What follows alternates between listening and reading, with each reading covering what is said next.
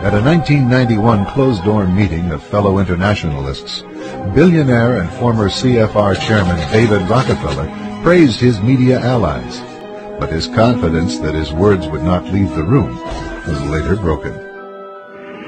We are grateful to the Washington Post, the New York Times, Time Magazine, and other publications whose directors have attended our meetings and restricted their policies of discretion for almost 40 years.